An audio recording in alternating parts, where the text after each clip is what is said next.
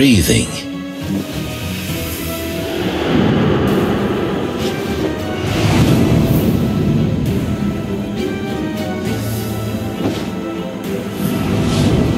I found the victim, officers. Give me a moment to examine her. Aren't you that famous detective?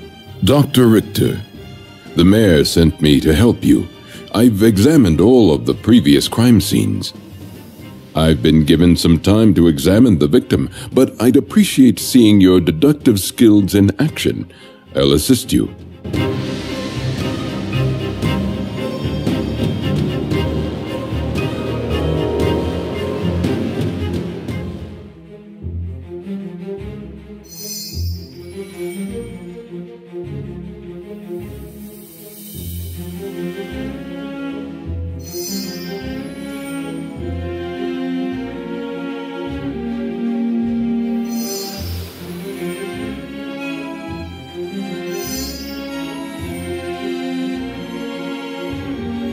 I agree, this was a vicious attack. The last crime scene had similar clues, claw-like scratches and huge paw prints, and the victim's handprints. Does this one have similar clues?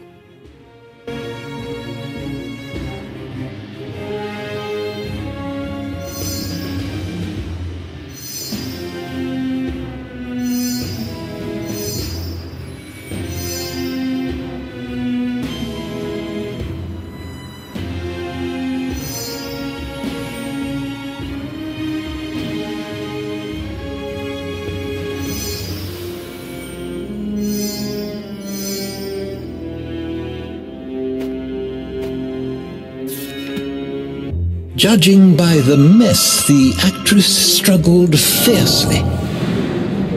She broke free, threw things, grabbed scissors for protection.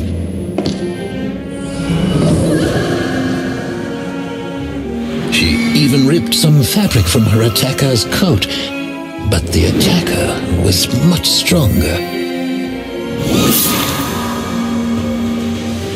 The incredible force with which these scratches, wounds, and paw prints were made lead me to believe her attacker was not human. Could it really be a werewolf? Thankfully, the victim is still with us. Let's wake her up and see what she remembers.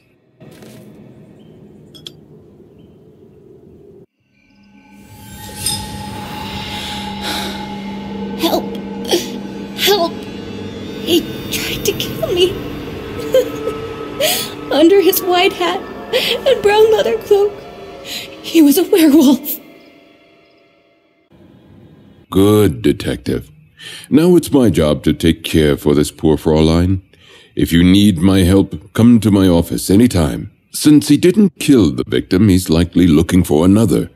Unfortunately for us, that's easy to do in the Oktoberfest crowds.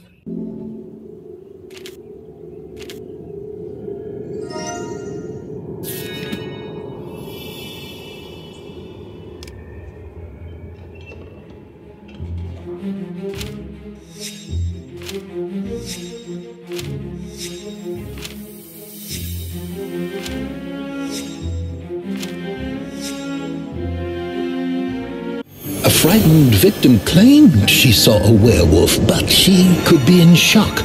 At the same time, the clues proved this attacker was tall and very strong. Could the sharp claws be tools shaped to look like claws? Comparing that stranger I saw and the victim's words, I surmise he is a well-built man about 6 feet tall, wearing a wide-brimmed hat and a brown leather cloak.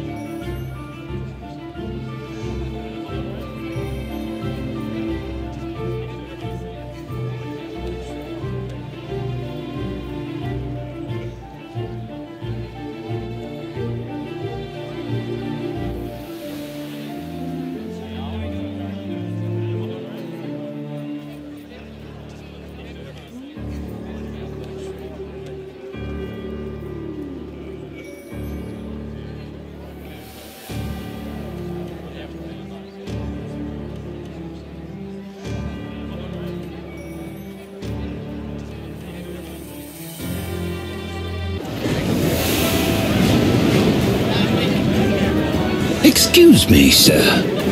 Oh! That's him! Werewolf! Get him! Get him! Don't let him escape! Get him! Catch him!